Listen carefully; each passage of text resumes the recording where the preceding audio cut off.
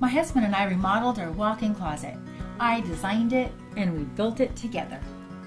The organization system is designed specifically for do-it-yourself installation, and we'd like to show you some of the tips that we've learned along the way.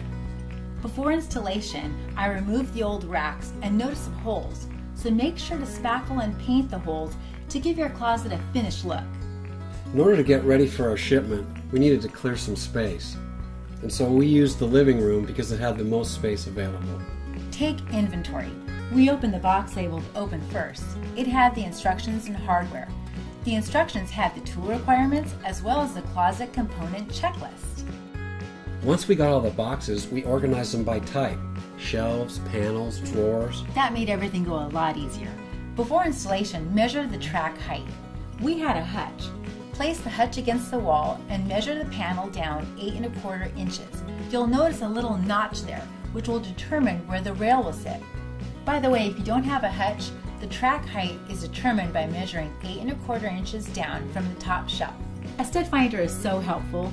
We used it to find the studs and mount the track.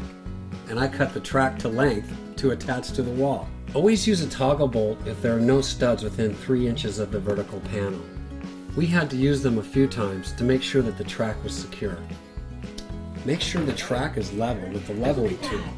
Right on. Great. Perfect. Great. Good job. That was so easy. You gotta just hammer in this last too. We started with the back wall since it was the smallest, starting with hanging the vertical panels. Easy Closets gave us recommendations of where all the cam shelves should be located. Oh great, I did it myself.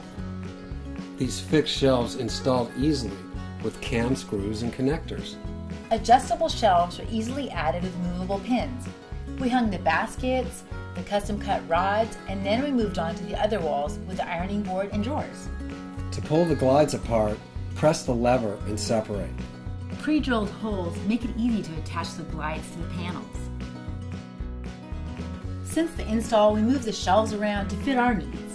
And we love the versatility of the Easy Closet system. We changed our disorganized closet into this beautiful space with more storage capacity than we ever thought possible.